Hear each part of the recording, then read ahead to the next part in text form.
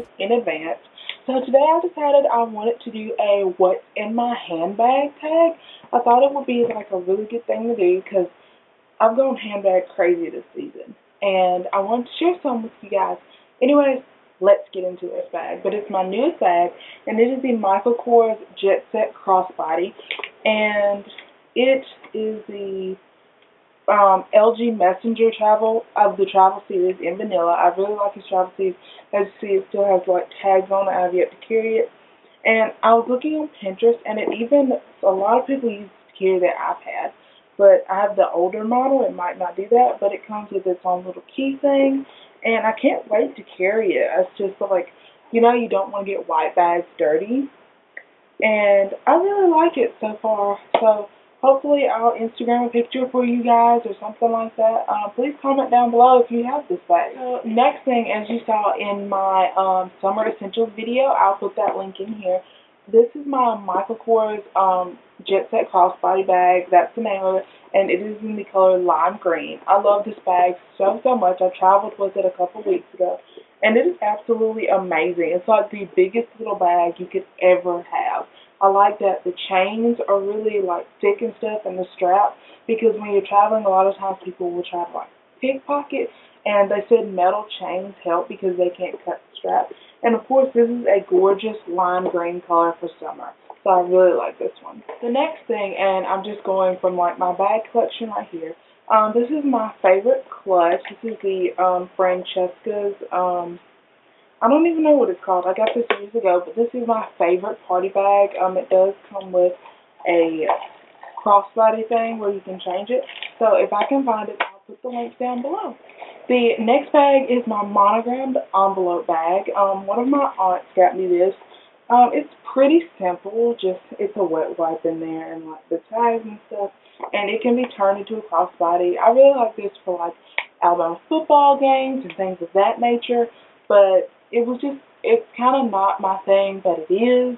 Like, you only want to carry it for certain occasions, but I do like it. So I'll put the link to the Etsy shop where she got it from in the description bar.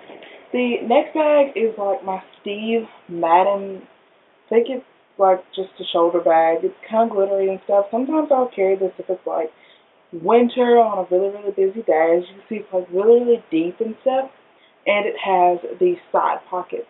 Now, this is a really good bag. I'll put the links down below. Steve Madden. The next bag is one of my favorites. I got this last summer from Urban Outfitters. It's from their BDG collection. This has the best chain ever. It's like the biggest little bag ever. It's not leather, but it's so soft and supple.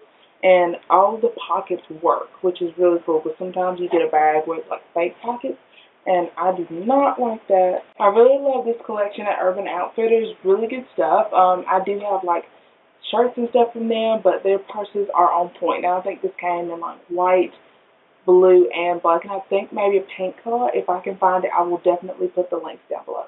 The next bag is my Miss Me bag. This bag is very, very fall because it is a brown color. It has the angel wings as well as the like chain link down here. I don't think that's a real horse. And it does have pockets in the front, as well as like a really deep pocket here. I do like this style bag, even though I don't carry it that often, because most of the time I'm going for functionality as a college student. And this bag came from Miss Me at Belk, their Belk collection. So if I can find it at Belk.com, I'll put the link down below. The next bag is kind of like a family heirloom kind of. This was my mom's Louis Vuitton saddle bag. And she has a bunch of Louis Vuitton, but like she did not like this one because you actually have to like do the buckle and stuff. I'll look on his website to see if it's there. Maybe it's like a newer version because she got this in like the 80s or maybe even the 70s. So that's just how old it is, but it is a gorgeous bag, very tough. The leather and everything is very, very supple. It's very, very deep, and I like how structured it is because, you know, some purses are kind of, I do like structured purses, and I really like the strap on this one and how thick it is, and it is great to travel with, especially if you're worried about people like grabbing your bag if you're like abroad. But this, you don't have to worry about it because nothing falls out, nobody can get in, and nobody can get out. So that's always great. The next bag is just something I got at Target. This was actually picked up on a whim But I actually really do like this bag. It comes dual-sided, which is really weird. I doubt Target even has this, but it's like just a dual-sided, cross-sided bag. I think I did not bring one to college, and I needed to go with like a concert or something. And I picked this up, and I really, really like it. And sometimes I'll carry it in everyday life. So if I can find it, I'll put it in the description box. And last but not least, this is by far the most important purse to me because it has so much sentimental value. This is my Frye. It's not a saddlebag. I think it's called a baby duffel or something like that. It was a graduation present from my parents, and it comes with so many pockets. I love it so, so much. And I think I read on the website, and I think the lady who sold it to them said that they change as they age, but for the better. And I've had this for about 2 or 3 years now. It's like pockets on pockets on pockets, and even like the inside of the bag has efficient leather detailing. And even though I'm not a yellow kind of girl, I do love this yellow.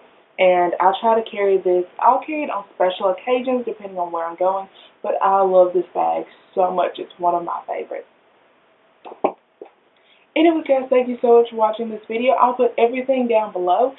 Please check out my last video, guys. They were really cool. I got some new editing software, and hopefully I can bring some more summary things. Anyway, guys, thank you so much for watching, and I'll talk to you later. Bye!